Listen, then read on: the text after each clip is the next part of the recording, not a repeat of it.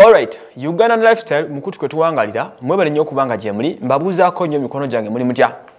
nduddewo ennaku zino babuuzaako cause nyinamu mbeera busy muko katono naye let me hope you guys are very good. Mwena abasiiba mwebale kusiiba olunaku lw'ejjenjala yabalumye nnyo nakitegedde it was the first day naye kansuubira leero mugendagenda mumanyira mpola mpola mwebale nnyo kubanga mwewodde ne musi olwo n'obusobozi n'otuukiriza ekyo ekikuvunaanyizibwako ng'omusiraamu. Darinas Hotel ye sponsor afa tusako embozi no wale Kawanda hotel ennungi genda n'omwagalwa wawo ne mikwano gye ne family munyumirwe ekifo wekire kinene ekimala kids park weri ya mutindo gwa nsi yonna gym weri ebyokulya birungi buli kimu kirungi ddala ku Darinas Hotel. You can go there and enjoy life. Leero njaga tunulire ku specifically tugenda kutunulira ku lifestyle omukyalo no Suzan Makula yani omukyala kyankalanyiza church ya Canaanland omukyala kyankalanyiza mwami Bujingo ne mwami mukyala Teddy yani amanyaga amatuufu biki byakola nenge jadukanya mu bulamu bwe specifically omukyalo na amanyaga amatuufu ye Suzan Makula nantaba kitegeeza mukyala wa Lugave Lugave oye okay Suzan Makula nantaba kigambibwa ati omukyalo namaze emyaka 3 intimately nga asisinkagana mwami Bujingo kitegeeza wabadde omukwano wakati w'omukyalo ne mwami Bujingo for like 3 years now. Omukyalo no gye yatandikanga nawe okujja wa Bujingo gundi yayogerako juzi na interview omusajja ono yali gwakubirwa Bujingo Martin Sebuguzi n'agamba nti omukyalo ono yatandikira eri ku Victory Church era ne Bujingo gye yava ye wali ku Radio Impact nti omukyalo ono yakona ku radio eri naye ng'okujja ku radio nti baali balinawo auditions eza radio walinawo get together party sin auditions. It was a get together party nga bategeseewo abawuliriza bajje aba Impact FM nti mu bantu abo mwe mwajjira n'omukyalo no Suzan Makula bwatuuka ya becoming friendly nnyo eri bonna abaliwo ku radio n'agenda ng'abuuza ku buli mukozi kati mukubabuuza ennyo Sebuguzi agamba nti ya getting interested in mukyalo no kwagala okumanya mukyala kyono muwuliza ate obudde bwe n'abuuza buli muntu gwasanze representer we bagenda okunyumyamuko nga she looked to be interested okukola mu bintu bya radio ne TV kyovola balina talent y'amaanyi era mumulaba mukyala mukola amanyi kyakola kitegeeza nti okugenda mu media it was not yali nsobi okugenda mu media kakati nti batandikirawo ne bamusembeza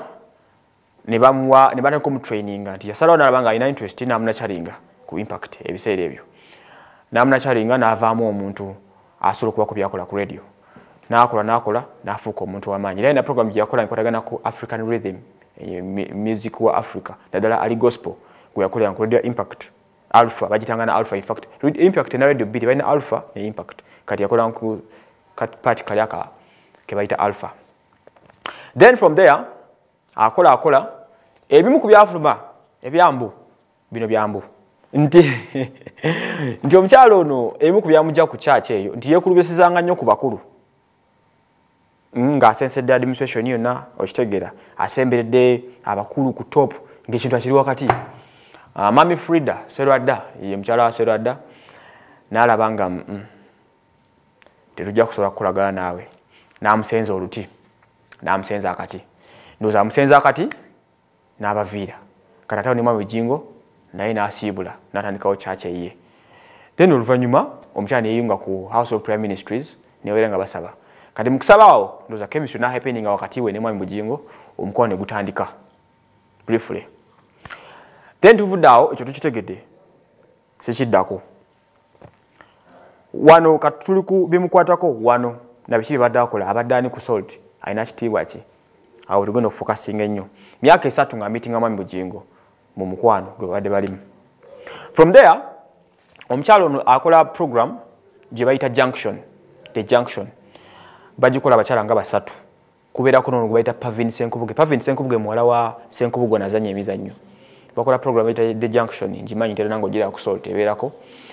agikolera okwo. At the same time akola program morning show agikolera ku Salt FM etambula okuva Monday paka Saturday.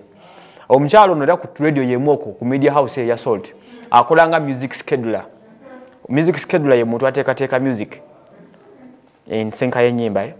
ku radio ne TV gwe mulimu gwe mulala gwakola still omukyalo ono ku Salt ne ku Canaan ye mukyala agambibwa owninga restaurant etunda emmere ku Canaan abantu gye balya nti emmere ebeera ku Canaan awo gye muli abasabi nga mugenzi okusaba mu nnaku zammwe ez'okusaba restaurant eno omukyala yagirwaninga omukyala Suzan Makula Nantaba avuga emmotoka ya kika kya RAV4 eri mu maroon color mwatambulira omukyala ono yoyo gwe tugeza okuba nga tutunulako akatontono kati nga tuvudde awo ebyensula bye omukyala ono abeera alungujja gye bampangisiza ennyumba egambibwa okubanga eri mukakadde nga kigambibwa nti mwami Bujingo yamusasulira ennyumba eno gyakola ki gyasulamu emabega kaawo stories got out nti Bujingo yakyalako n'emmaka g'abaana abakulu ag'abano bannantaba n'agendayo naye mu mikolo gyali gyankukutu nnyo mu nfuna byafulumyeko era nga bigamba nti omukyalo ono Suzan Makula Nantaba alina oluganda ku mukyala wa Pastor Kakande si ku Kakande naye omukyala alina oluganda ku famire y'omukyala wa Pastor Kakande nti omukyala alinayo akakwate n'oluganda oluvaayoko ye omukyala of course ugeza kubanga tukuba katochi katono mu mukyalo ono Suzan Makula Nantaba ayongedde okufuuka emboozi y'amaanyi ennyo mu ggwanga wano so mu bufunze ye muntu atadde marriage ya Teddy Bujingo ne Pastor Rogers Bujingo at stake nduze mukyogera mu abasoma oluzungu yataddewo ensasage yo nayo neeno tetumanyi waje binaggwera twalese ekibuzo twakyebuuza ku lule nti amidisite ebiriwo family ya Bujingo eneegwa eneesigala yemu omukyalo ono bagenda muteekawa kyetwasembye okumanya nga bamuzimbira ennyumba eri omwajiri abanagibalaga juzi enene enzibu ennyo. So that is for you, Suzan Makula Nantaba. She's a radio presenter, a TV presenter, ate omukyalo w'amaanyi mu business za Mr. Bujingo Aloysius. Kaze kafiira ku mugumba eri complaint nawulya Ssebuguzi agamba. In fact Ssebuguzi mu bigambo bira situli agamba ati ye okuvaakwe ku Salt omukyalo ono yakwinamu omuki omukono nti yatuuka ekiseera nga ya training omukyalo nga wekimwakimanyi ekyokukola kati nga takyetaagisa nnyo Ssebuguzi takyalina nnyo mulimu gulibwawo nga buli kimu kyalina okukola ekiri administrative na biki ng'omukyalo ono byonna yabiddukanya ekitegeeza nti omukyalo ono abadde mukyala w'amaanyi ku Salt Media awo era ng'asobola okulagira kubanga yali mu administrative party bana baddukanya ka offices na biki. So that is for you for Madam Nantaba nga bibagenda kaze kafiira ku mugumba njira n'eri mu Alpha yali close nnyo bwayingira company ameka sure nti azingako bona bali concerned ku yo n'abeera ku kido mu kita kido okubeera ku kido kubeera omuntu okumpi n'abeera ku kido kati awo yali nga ali ku kido wali mu Alpha ogeno kakananga mukyala Frida agaye nti mune tuviire